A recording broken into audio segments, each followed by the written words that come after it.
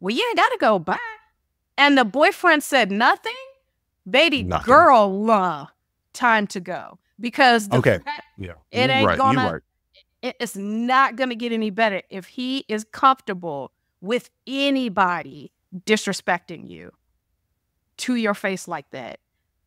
And the fact that he didn't at least check her when she kept talking after the girlfriend walked away, because it was that serious. Don't act like it's not that serious. I wouldn't be upset if it wasn't that serious. Don't minimize the situation.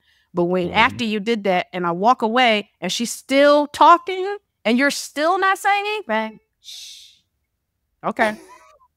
I think there's a that larger same energy. Right. And I think there's a larger conversation to be had here that this instance just kind of just brings to light, is that people don't understand when you choose a partner how important that is. This is what I mean by that. Your partner is supposed to be the most important relationship that you have.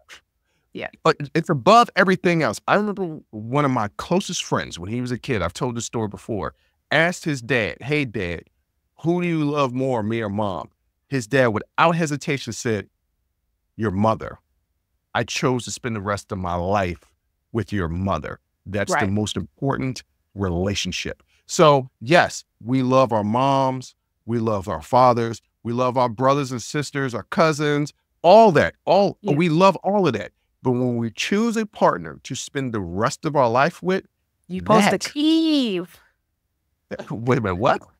This what it says in the Bible. When you choose a partner, you cleave or you separate yourself from your family. You are that's no longer your immediate family. This is now your family. And it needs to be the most important thing to you. And so if people you're get that. People just out here choosing people to be with. I once had a friend say to me, "I can have marital bliss with anybody." And I was like, okay, okay. You might have a legitimate argument with you could have marital bliss with anybody. Yes. I get along with a lot of people. Could I be in a relationship for a long period of time with somebody and just be content? Yes, that is absolutely possible. However, I'm going to take that commitment the next time a little bit more seriously. A little bit more seriously. I took it seriously the first time, but you know what I mean. I'm going to take that commitment is important. And I think that people just haphazard be jumping into stuff, not realizing that you are trying to choose a partner that's going to be with you for the rest of your life. This is the most important relationship that you're going to have. And in this instance, where this gentleman, it's clearly showing, no, my relationship with my mother is still more important than the relationship with you. You're right. She need to bounce. Yeah. It also highlights another very important thing, and that is some of y'all got real unhealthy relationships with your parents. Well, sometimes we all do.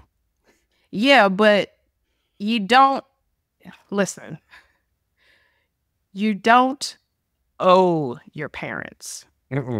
That's not why they became parents. It shouldn't have been for their kids to owe them back for what they get. No, they're supposed to love you unconditionally and try to guide you to becoming a functional, halfway decent adult. Halfway decent. Right. And then you're supposed to go. You're supposed to leave and start your own life and keep that cycle going if you so choose. A lot of us choose not to because we're like, that's kind of hard. But like, and that's a lot of pressure and responsibility. Okay, but if you so choose, then okay, then you continue on that tradition, raising children, but you don't. And there's too many people out here who feel like they owe their parents a debt for being alive. No, the debt is we got bills now. We didn't ask for those. Well, yeah, we did not ask for those. That's the debt. Okay. But your parents are supposed to teach you and guide you and then set you free. Set them free. Okay. So some of y'all have real unhealthy relationships with your parents. Mm-hmm. Don't even realize it. Maybe this conversation will make people aware of how unhealthy the relationship with their parents actually is. You don't owe them anything. You weren't asked to be brought into this world. If they tell you that I did this, and this for you, you don't respect or appreciate what I did. We didn't ask you to do that. Right. Okay. You chose to bring me into this world. Yeah. This was your choice. I had no choice in the decision. Yeah. None. I am your responsibility. That's what it is. And so I owe you nothing. I owe you respect. If respect has been given, I owe you respect. Mm-hmm. But other than that, I owe you nothing. If you like that clip, go ahead and hit that like button. Don't forget to subscribe to catch up on all of our latest content. Don't forget to hit the notification button when you do subscribe so you can get updated every time we release content. We release content every day, whether it's an actual show or clips from the shows. So go ahead and subscribe, like, comment. Also, don't forget our Patreon page where you can find our Talking Straight-ish and After Hours Uncensored episodes. That's patreon.com/Unsolicited Perspectives. But once again, thank you again for listening to Unsolicited Perspectives. I'm your host, Bruce Anthony, and I'm going to catch you next time. I'll holla.